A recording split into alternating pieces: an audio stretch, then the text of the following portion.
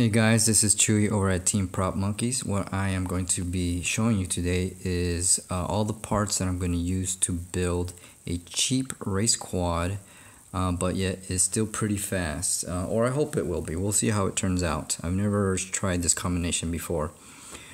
So first off, I'm going to talk about the frame.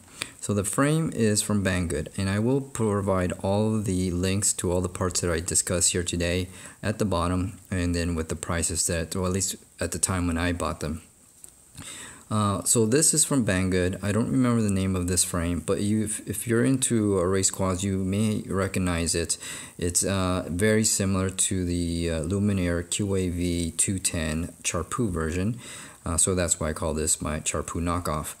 And that's the one by Luminaire is, I believe, $120, and this one's $25. So already that's a great savings. Now, will this be any better? I'm not sure. I mean, this is carbon fiber, pure carbon fiber. You know, it's stiff. It's 3mm thick. It is stiff, or pretty stiff. I can bend it a little bit. I'm not sure if the actual Luminaire is stiffer, but that's what I'm going to use since we're going to try to build an expensive quad. The motors that I plan to use is, and before I move on, this does have two types of ways to mount your cameras. One is to mount them with these two plates where you can put them in here on either side, and then you put your camera right in the middle. The camera would have a special case, and then you can move it up and down, and then you would screw these holes where you would be able to screw the camera in place. That special case would have these holes to screw in the camera. In fact, I do have an example, which is why I brought this one out in view. This is my Space One quad. But this has the same concept. As you can see, this has a plate on this side and on the other side, and then you have the camera right in the middle, as you can see there. So if you see that casing, I'll also put a link at the bottom. I don't have a spare one of these, so I won't be using this on my build. I'll use the other option of mounting the camera. So this is one way. But there is one issue with this. The issue, or with this Charpu build, is you're gonna notice that these holes are actually bigger than the one from Space One, and I show you it's an issue because the one in the middle here's a screw that actually comes with that camera, and it goes right through.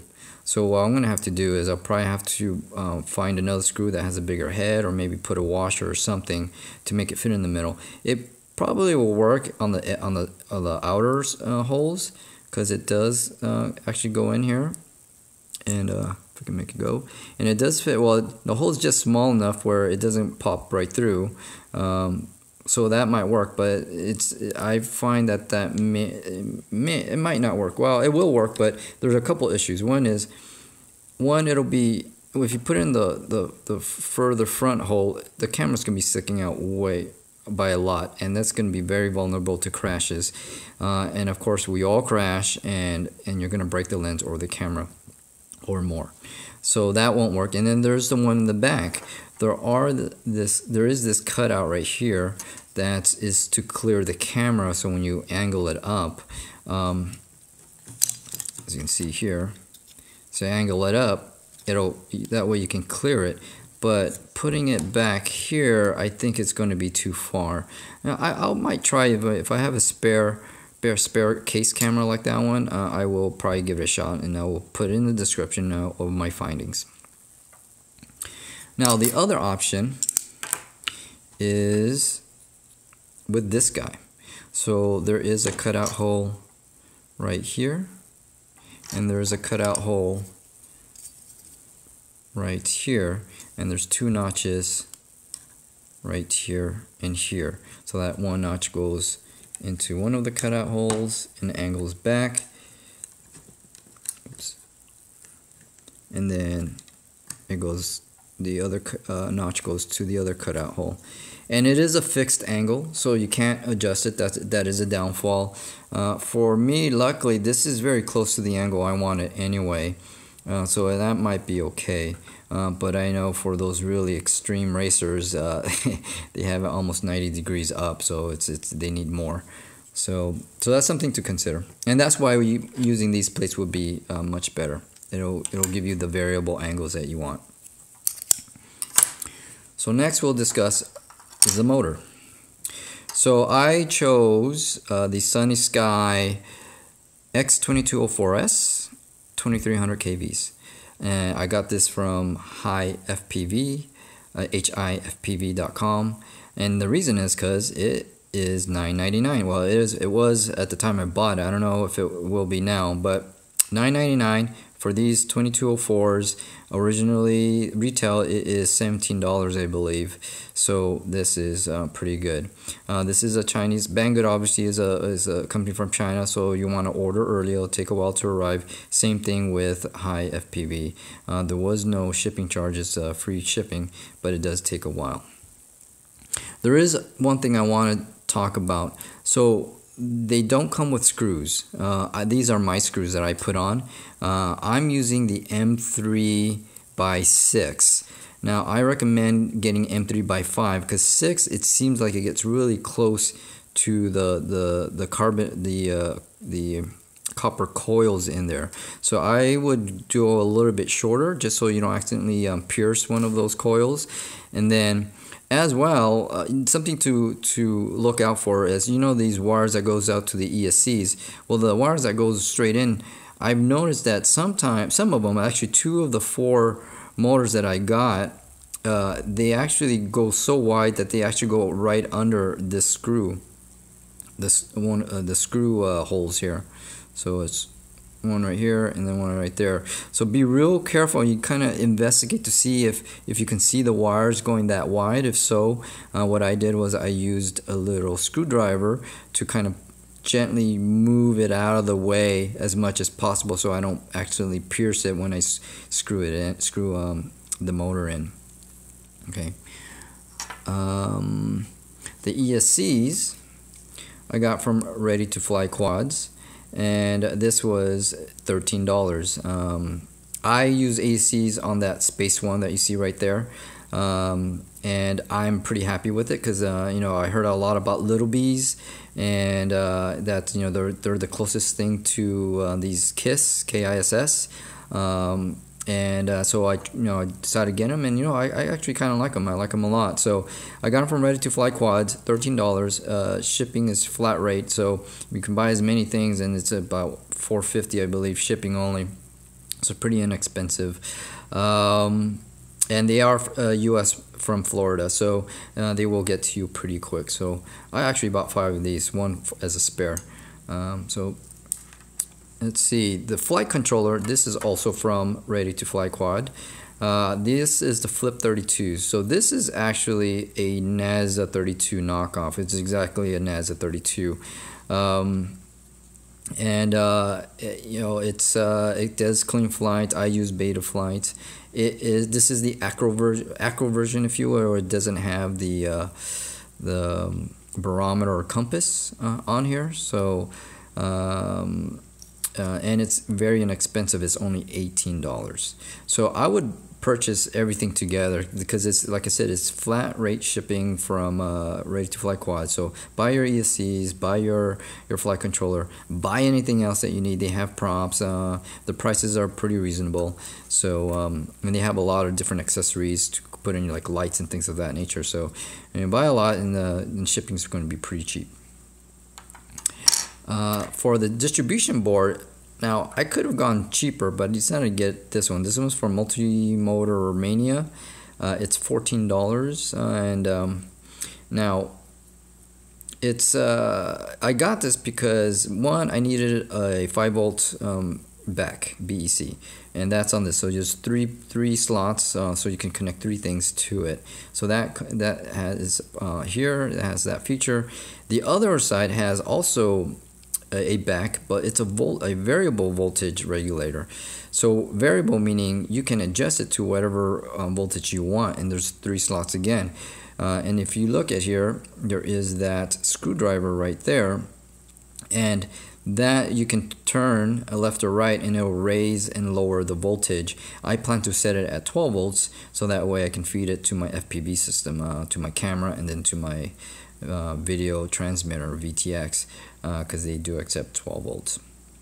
And then of course here's the pads for connecting the ESCs to give it power, like a normal distribution board, and then the actual battery comes in over here, and then this is just an extra one here that you can use for anything else. So there is another feature here that I'm not going to use. If you see here, this has voltage and current sensors, and it uses a APM compatible type connector here.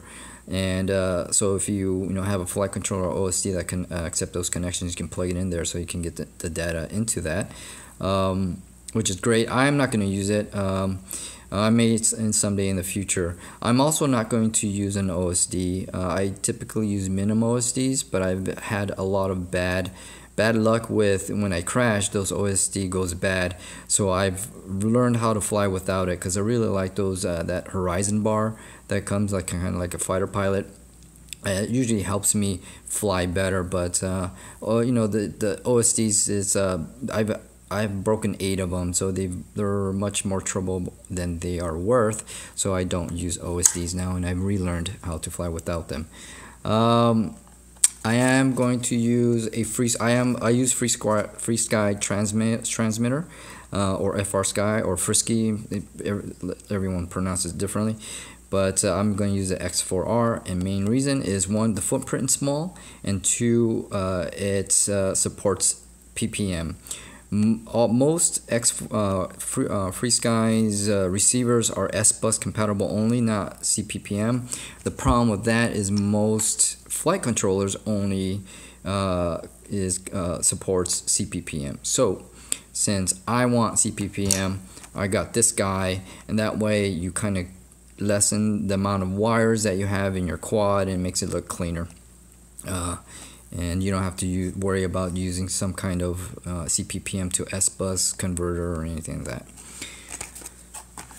VTX, I plan to use this guy. It's a 5.8 gigahertz, 200 milliwatt, 32 channel. I got this from, by the way, I got this guy from Aloft Hobbies. So Aloft Hobbies is I've purchased a few things. It's very inexpensive. This is currently at $21. Their shipping is only a couple dollars, and they ship out of California. They don't have a lot of products, but the stuff that they do have the pricing is very competitive to the Chinese brand companies. So go out, check out Aloft Hobbies. Again, I have the links at the bottom. Back to the VTX. So this one, I actually have this on many quads. I've never had a problem with it. I know a lot of people that use the brand names. That's $30, $40, $50, $60 VTX. I'm sure they work fantastic. Honestly, I think this works great too. So $11 from Banggood, can't beat the price. And the whole point of this is an inexpensive build, so this does the job. And then the antenna is here. So I plan to use a Clover leaf. This is a left hand, but you can get a right hand. Make sure you get the RP SMA, because that's what the VTX that I got uses. And I got this on eBay. I got a pair for, I believe it was $8, so each $4. Can't beat that price. I am going to use an adapter, and the reason why I need an adapter, because I plan to put, and here's the top of the plate, I plan to put the VTX right here, and the whole reason is because there's these cutouts that you see right here, right here, right here, right here, where you can place your VTX and then zip tie it onto it. You can see that. You can zip tie around the actual antenna and then zip tie again around the body at the back, and that's fantastic. So that means you'll need one of these guys, adapters, to have it come in through the hole, and then you could put your antenna on top, and that would make it nice and neat and and efficient And not only that, guess what? You have access to your dip switches for your channels right there, so you still have really good access to it. So I really like that. It was pretty nice. It was well thought out there. For the ESC, so I plan to put the distribution board right here, obviously, but then I plan to stack the flight controller above that. Okay, now you got to be careful because the pins, there's not much height, and so although this is still short, you're gonna put your servos, unless you're gonna directly solder the wires into the holes. Unlike me, I'm actually gonna put pins and then the 3-pin servos. So if it barely fits if you make them go straight up, the connectors. I actually have that set up in the Space One that you see back there, and it barely clears the top plate. So in this build, I'm going to make it do an angled pins and have it go over the board, and that way the servo is out of the way and you have a lot of room above, because you still need to put the strap underneath, which will hit the servo, which is the same issue I have with the Space One. Also with the ESCs, I am going to, I'll take this off for a little while, strap them right here. So you can see there's these cutouts on here. So I'm going to use those cutouts to strap the ESCs from here. So I'm going to put one here and then one next to it for the back, and then again at the front I'm going to put it right here, then right here. So that would be nice, and then that way when I put the motors, say I put the motors right here, oops, this is the wrong way, I can go ahead and just cut these wires down. I plan to cut the wires down from the ESC side and then just solder them right onto the motors, and that'd be nice and clean. And then also with the distribution board, since you're putting the ESCs right here, look at the wires are right there, so you can cut them down really short and save a lot of space and weight, and then just go ahead and solder directly onto the pads. And that's it. So I'm going to go ahead and do another video on the actual build. Keep an eye out for it, and I hope you guys go out and see it, and I hope you like it. All right, thanks.